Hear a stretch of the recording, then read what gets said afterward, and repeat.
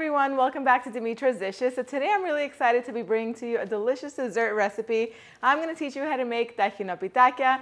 That just translates to little bite-sized sweet tahini rolls. They're going to be made with phyllo and filled with tahini paste, which is used all around Greece in sweet and savory dishes. I'm going to show you how to make it in a dessert that's going to be so delicious. It's very similar to baklava rolls. They're sweet, they're flaky, they're crisp, yet chewy.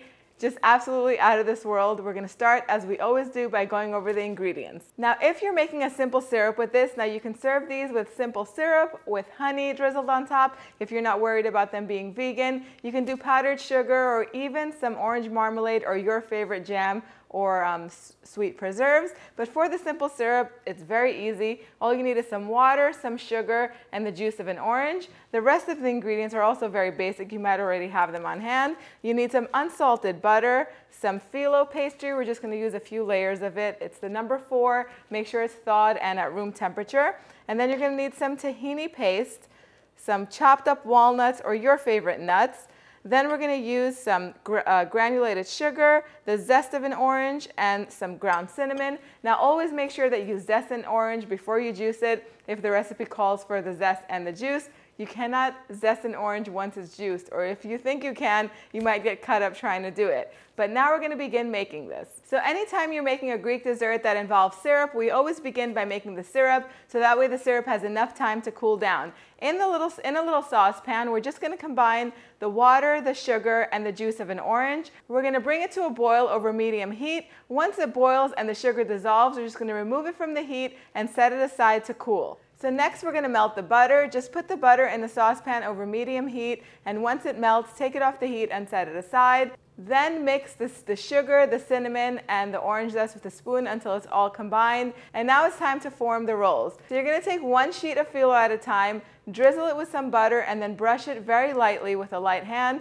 If you want to keep these vegan, then you can go ahead and use some vegetable shortening or any butter substitute. Sprinkle about a tablespoon of the cinnamon sugar on top, layer another sheet of phyllo on top of that, brush it with some butter and sprinkle with some sugar. Put the third sheet of phyllo on top of that, and then we're going to brush it with some butter, put half of the tahini paste on top of that, and spread it evenly all over the top of the phyllo sheet. Then just sprinkle with another tablespoon of sugar and half of the walnuts, and then start to roll it up. The first time you roll it up, just brush a little bit of butter on the lower half of the sheet of the phyllo roll, so that way it sticks and stays together, and roll it up very loosely. Then you're going to cut that in half and cut each half in half so you could have 8 equal pieces per roll. Then you're going to repeat that step with another 3 layers of phyllo sheets, doing the same thing. You're going to end up with 16 little bite-sized tahini sweet rolls. Make sure that your oven is preheated to 350 degrees Fahrenheit.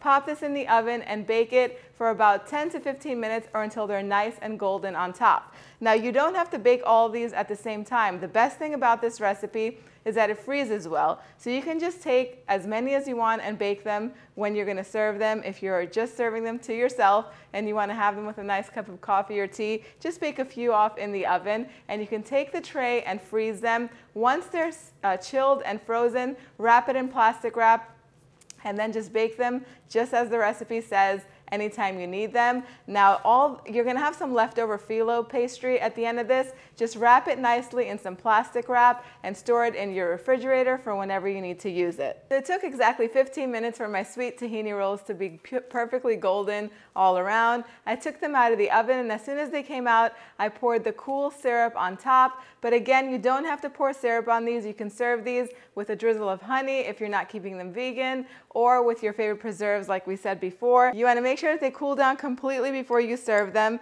so that way nobody gets burned. And just because I can't take it anymore, I'm going to go in and take a bite. The house smells wonderful.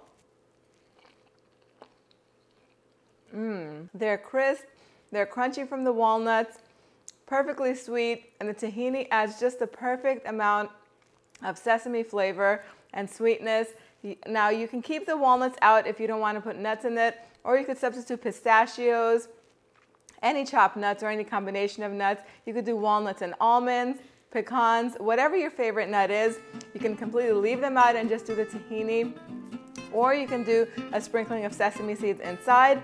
and you can garnish them with sesame seeds on top. I hope you guys give this recipe a try. The recipe, as always, is on the website www.dimitrasdishes.com, as well as underneath this video in the description box down below. Let me know how you made them, and also if you can take a picture and share it with me on Instagram or on Facebook, I'd really appreciate it. Thank you guys so much for spending time with me today. I'll see you all next time. Yes,